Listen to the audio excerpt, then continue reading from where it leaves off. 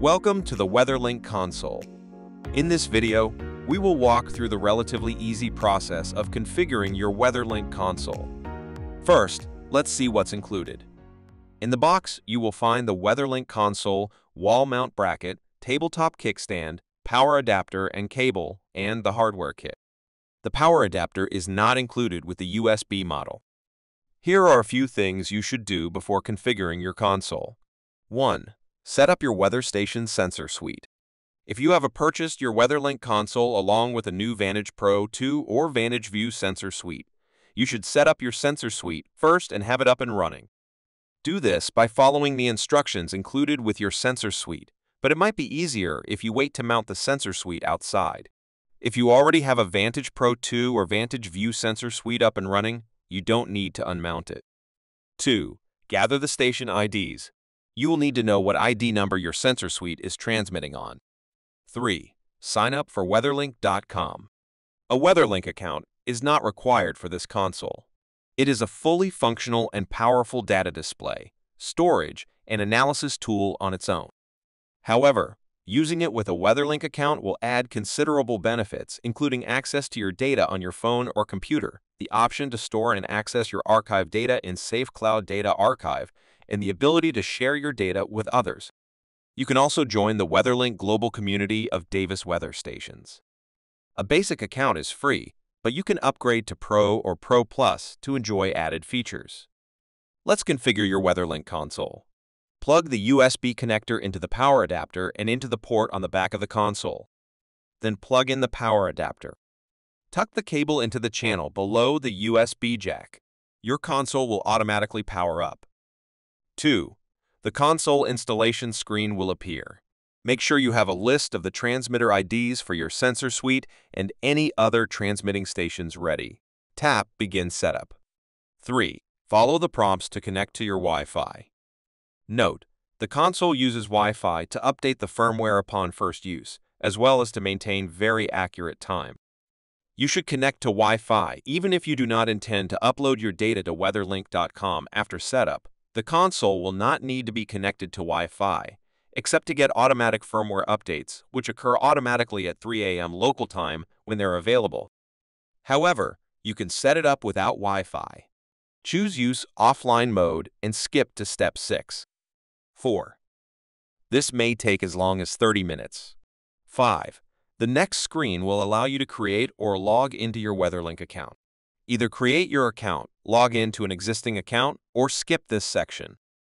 6. Set your station's latitude and longitude.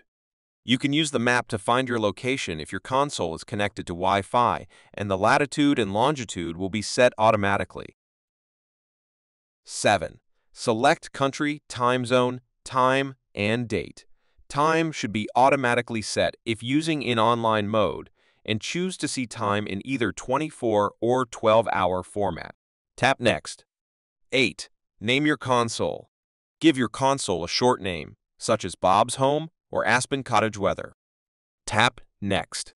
Configure devices. The next screens will let you set up the console to listen to your transmitters. 1. Click on the ID to which your sensor suite is set. 2. In the next screen, choose station type such as Vantage Vue or Vantage Pro2. 3. Enter a name for this station such as My Vantage Vue or Cellar Humidity Sensor. 4. Make sure the rain collector setting matches your station's rain collector type, 0.1 inches or 0.2 millimeters.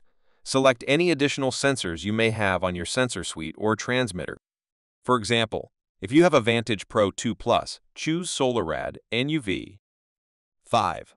Advanced Settings. This screen allows you to add a yearly rain value to date.